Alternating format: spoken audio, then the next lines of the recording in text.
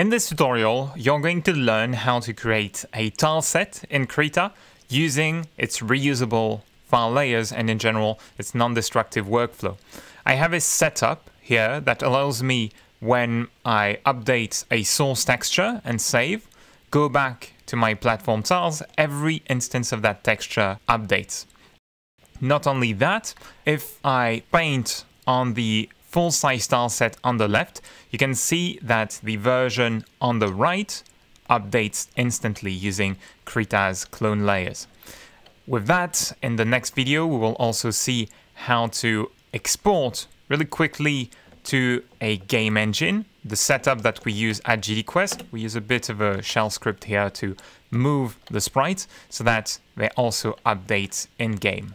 Now, if I go back, undo my change, I will re-export like so, and I can jump back in the game and see the sprites update instantly. Note that this setup that you'll see works for any number of sprites, not just exporting one at a time. This tutorial focuses more on the technical setup, and we will talk about the art part in a future video. So to start with, you want to create a tiling texture. You create a new square document of the size of your choice. You will scale it down later anyway, so I'm going to start with 200 by 200 pixels. In the game, our tiles are going to be 50 by 50 to 80 by 80 pixels. So we'll scale it down to 25 to 40% of the starting size. The first thing I will do is fill my tile with a background color. I'm using David Revoi's DVAD Mini color palette here, and I will fill my canvas with the color. Then you press the W key to use the wraparound mode, to toggle it on and off. You can use that to paint and see the copies of your texture. You need to create tiling textures. So in general, I will draw. For example, in the case of rocks, I'll draw the outline of the rocks really quickly. Be sure to start by trying to get the color, value, contrast, and the shape of the elements that make up your tile sets right. So from there, I will work a bit to get some base texture. You can see I typically start with a fairly high contrast. Then I use a filter like the curves, Control M, to reduce the contrast. You can create a revert S-curve. You push the point on the left part of the graph up. You create a point and push it. And you push a point down on the right part of the curve. As you can see, if I toggle the preview on and off, I'm reducing value and color contrast at the same time. Now, you want to save that file to a Krita document. I recommend to work this way. I'm gonna open the folder here in Nautilus. I have a tilesets folder, and typically for each tileset, I will have one subfolder, right? So we only have one for this project. This is why we don't have subfolders here. But for each of the document and texture I want to create, I will create a new subfolder. Let's say a grass tileset, or it could be water or something like that. And then I will create a textures subfolder. In this one, I will put the individual textures that make up the tileset. For now, only 2, but you will soon get up to 3, 4, 5, 6, depending on the complexity of your setup. So I will save my file there in the texture subfolder. This is just so that I keep things tidy. I know where to find all the source textures very easily. From there, you want to create a new Krita document, which you can make pretty large. So let's say 2000 pixels wide. So you have a bit of space to add your tiles. The first thing you want to do is, well, I typically remove the background, and I will typically use some texture from the game's background. If I go play the game, sorry for the dirty tileset, but you can see that we have some sky setup with some parallax there. So I'll typically take the main illustrations that we made for the background and blur it to have my tileset's background. So I will use a very large blur like so. And as the document is pretty big and I don't want the programmed to get slow because this image was really big as well. I'm going to go to Image and trim to the image size. It will remove all the pixels that are outside of the canvas here. Now I'm going to save that document to a Krita file. So I will go to the folder where I want to save my main tile set. Let's say tutorial tile set here. And from there, I will go to my individual textures that I prepared, click and drag them onto the canvas and insert file layers. It's going to insert non-destructive documents that anytime by clicking the folder icon that you can see here in the layers docker. By clicking this folder icon, you can instantly open the source texture document. That can have as many layers as you want. All that matters is the final result that you will get like that. You can already see that I have a bit of transparency on the path, and with the dirt under it, it gives you a nice full tile. Also, I've gone a bit overboard with the document size, so I'm going to reduce it for performance's sake. The smaller your document, the faster the filters, etc. will calculate. So I'm going to divide the height by 2. Press OK here. And from there, I want to set up my grid. You can go to View, Show the Grid, or use Control Shift and the tick to show it. Now, it's not the right size for our document, so we want to modify that a little bit. Right-click somewhere on the toolbar on the title of some Docker to show the list of available Dockers, and we want to check Grid and Guides. It should appear somewhere on your interface, and from there you want to change the X and Y spacing. We're going to change them to 100 pixels. That is the size of our tile textures divided by 2. And then I typically use subdivision. I set it to 2, so it's going to merge the tiles here, the cells. It's a bit hard to see because the divider style is a little transparent at the moment. If you change the color, I'm going to make it a bit brighter and make the alpha a bit stronger, 190 in this case. Now the line is a bit more visible. You can use these division lines for snapping, for selections. To change the snapping option, you go Shift S and you want to check grid in that case. Then when you have a tool like the rectangular selection tool, it's going to snap to the grid automatically, allowing you to select one cell at a time. This is going to come in handy when you start working with the complete tile set and have more layers on top of it. Now it's time to set up the textures in a grid of 3 by 3 tiles. To do that, we're not going to duplicate them manually. I will just name the file layers to grass and dirt, or maybe I should use path here. And we are going to use an option that comes with Krita to duplicate the textures. So this tool that we're going to use is going to duplicate the current dirt texture, for example, to the right and up. So we have to move the dirt at the bottom of the 3 by 3 grid setup we're going to use. Now with the dirt layer selected, you go to the layer menu, split, and clones array. This tool is going to create clone layers that are going to use the selected layer as a base. You want in the columns and rows on the plus elements column to enter 3 and 3. By default, it's going to offset every copy by the size of the layer. So by default, it goes right and up, but on the Y offset, if you enter minus 200 pixels, it's going to go down.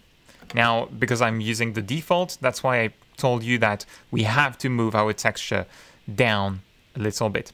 You can click the apply button to create the copies instantly, creating a square of textures, reusable textures, that when the file layer, the dirt one, updates, all the clones are going to update as well. So I typically move the base layer into that group, and this is my group of array of dirt textures. For the path at the top, we just wanted to be there 3 times to have the upper left and upper right corners of our tileset and the main elements of the path that's going to repeat in our game. So for that, again, select the path layer, go to Layer, Split, Clones Array. You want only 1 row, so you want 0 copies on the rows here, and you want 3 columns. Press Apply, and then you will get your 3 copies of the path. A quick note, when you are creating the clones, the reason we're using Apply is that this allows us to correct our changes. So say you start in the wrong place, you click Apply, you realize that the textures are going up, then you can change the settings, click Apply again, and it will correct your clones and your changes. Then you can press OK if you are satisfied, or Cancel to undo everything. What's good with that is that then you can create a group with the 2 arrays inside, and you can add a transparency mask to that group. So you go to the drop-down menu next to the Add Layer button and select Transparency Mask. Then I will select a pure black tone and select a brush that allows me to paint with high opacity, like very opaque strokes. And when I paint there, it's going to remove some of my texture. So when you do this, at first it will look maybe a bit off. We're going to do it a bit sloppily, right? What you want to get are the corners at the bottom here. You want to get some nice setup, so you have some transparency in your game, you have some edges. Don't try to make it too pretty at this stage, okay? The tile sets and tile maps take quite a bit of time to create, and what's most important is that you iterate. So you want to check the composition in game, the scale of the details. We'll talk more about that in a separate video, but you want to create a bit of a silhouette for your tile set, and even if it doesn't look too fancy, you can always come back and improve it later with this setup. Nothing is destructive, and that's the whole point. This is also very good if you are doing client work, assets for clients, but also illustration. When they ask you to go back and change the colors on characters, etc. If you are using these kinds of layers and masks, the advantage is that it takes a bit of time to set up at first, but then you can come back and make changes anytime. Anyway, let's say that we have the silhouette that we want. So we have a mask to do that, right? And we also have a separation of layers that makes it so we could use, for example, on the array of path here, use the layer styles. So you right click on the group, select layer styles, and you can use the drop shadow style. For example, I'm going to apply it at a 90-degree angle, not in multiply. I want it to be, yeah, multiply mode is fine, maybe not black then. I'm going to grab a brown tone from there. I just want to show you all the options that you have in Krita to quickly, efficiently create tile maps, do game art. It's really powerful here. And so now with just that layer effect, you can create a bit of separation between the grass and the underlying tiles. Now the last thing I want to show you here is how to create a scaled clone of your tile set. So I'll typically use a group for my entire tile set because we have our GDQuest art tools right now. Probably going to rename them, but these are the batch export tools that we created to help you export assets from Krita efficiently. So I'm going to use some patterns in the name to set up the export for this layer. I'll name it, this is my tile set, for example, or tutorial tile set, for instance. And then at the bottom, I'm going to scale it down to 40% of its size, export it as a PNG file, and export it to the current folder here. Okay, so I will typically have that kind of setup so that anytime we can hide the entire tile set. We can export it by clicking export all layers. All the layers that have this kind of pattern in their name are going to get exported automatically. Okay, I've had a little crash, so let me start again from there. I have my tile set in a group, and now we're going to create that clone to get a reference, an idea of the tile set at the game size. So I'm going to go to my folder where I have the game sprites. I have a references folder where I have Roby, our main character, at the game size. So I'm just going to import him and place him on the canvas. Then I'm going to create a clone of this group here, of the full tile set. So select it, you go to the drop-down menu next to Add Paint Layer button, and you want to create a clone layer. Then we can move that layer around, but we can't scale it just yet. If you press Ctrl-T, you're going to get an error message, a notification that you can't use the transform tool.